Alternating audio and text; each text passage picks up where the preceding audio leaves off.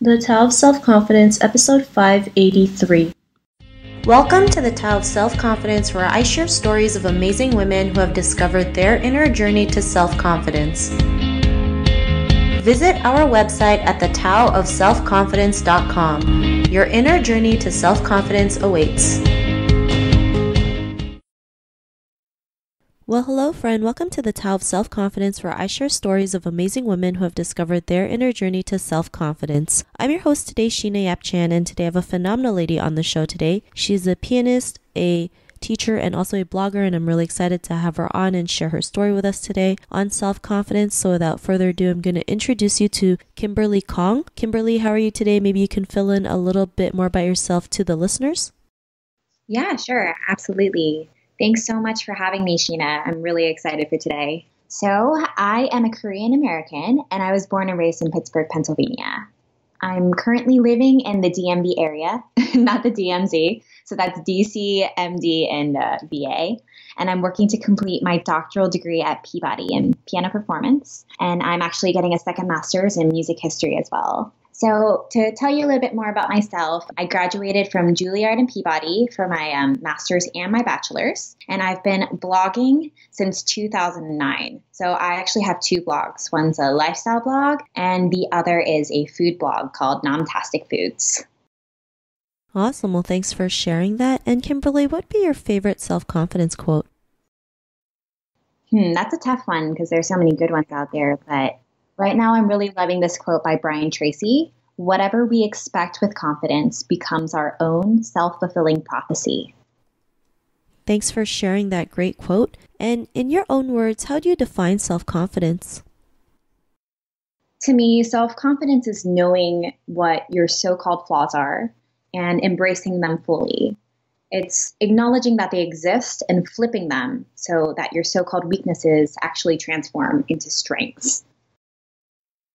Thanks for sharing that. And I think, it's important to, recognize our flaws and love them at the same time. We're so great at kind of like criticizing, our flaws and our weaknesses, not realizing, like you mentioned, it could be our greatest strength, right? It's just learning to utilize it in a way that helps us instead of hurting us. So I really love that you mentioned that. And Kimberly, what was your life like before your discovery of self-confidence?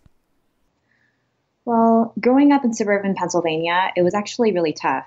There were like 5 Asian people in a school of 1,000 plus, so it wasn't easy for me. Bullying was an everyday occurrence, and my self-confidence was at an all-time low, if I'm being completely honest. Luckily, I had my music, and it's probably not the healthiest thing per se, but it really helped empower me because I could let out all my negative emotions through, my piano playing.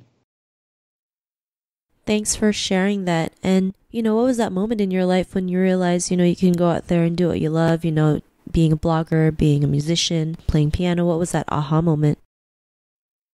It's really tough to kind of just pick one moment because I don't think there was one event or time where just, I feel like things changed. It was more of like a very long journey, and it's something that I'm actually still on right now.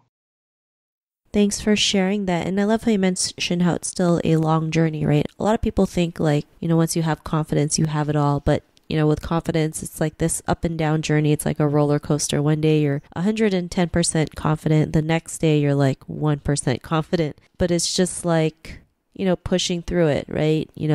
Keep going, picking yourself back up when times are down. And, because you've been in this long journey, what's your life been like now?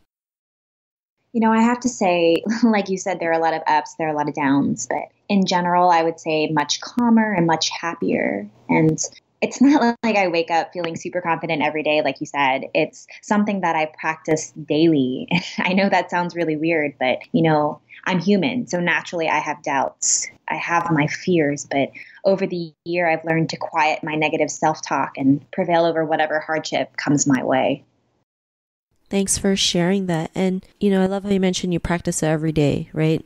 In anything that we do, we have, it takes practice, right? And it's like doing the daily actions that really yield those big results, right? Just keep on putting in the work no matter what happens. And, to the woman who's listening to your episode, she may be in your own journey to self-confidence. What would be that one tip you would give to her? Well, I have two things I do want to say. As a blogger who's very active on social media, like I just really want to take the time to stress that what you see on Instagram, on Facebook, and on Twitter is, that's not the whole picture. I think it's really easy to get down on yourself when you feel like the world is just succeeding around you, but you have to remember that the grass only seems greener on the other side, and the key word being seems. People celebrate all their successes on social, which is great, and they should. But not everyone talks about their failures. You don't see the 1,001 no's they got in order to get that one yes. So don't ever let someone else's wins diminish your own value or discourage you from your own path. We're all moving at different speeds. So don't ever fall into the trap of comparing yourself to others, even though that's difficult to avoid sometimes. And I want to stress that it's important not to seek validation from external factors or sources. I'm here speaking from personal experience. I used to base my self-worth on my accomplishments, and it was really unhealthy. If I reached a milestone, I'd celebrate for a second and then think man, I would feel so much better about myself. If I was at this next level when, I was supposedly celebrating my victory 2 seconds ago. So don't base your happiness or your self-worth on your accomplishments, your money, your position, and so on and so forth, because, those are all superficial things that will fade in time because you'll always desire more. So just know that you, just plain and simple you, is more than enough.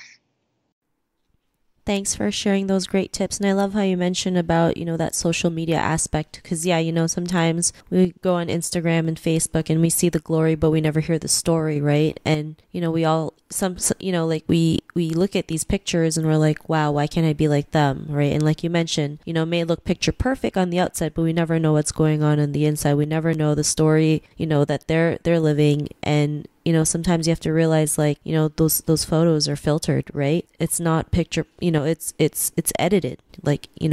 The life is edited, so it's not always a true life. And I'm not saying everyone's account's like that, but there are some that are like that, and we just have to realize we look at it and we take it for what it is, and we kind of have to let it go and just focus on ourselves. So I really love that you mentioned that, because I think that's something that most people actually go through, right? So thanks again. And, if our listeners wanted to get to know a little bit more about you and what you do, or check out some of your blogs, is there any links or social media profiles we can connect with? Yeah, for sure. So my handle on Instagram and Facebook is Sensible Stylista. And then my website is sensiblestylista.com. And if you guys want to reach out on Twitter, just search for Sensible Stylist without an A that time.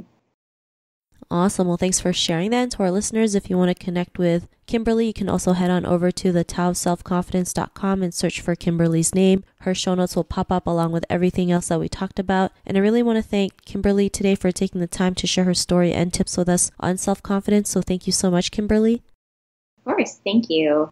Not a problem. It was really great having you on the show. And to our listeners, be on the lookout for another new episode of another amazing woman's journey to self-confidence. And we'll talk to you soon. Bye for now. Thank you for tuning in to another amazing episode of The Tao of Self-Confidence. Get your free audiobook by visiting our website at thetaoofselfconfidence.com. Your inner journey to self-confidence awaits.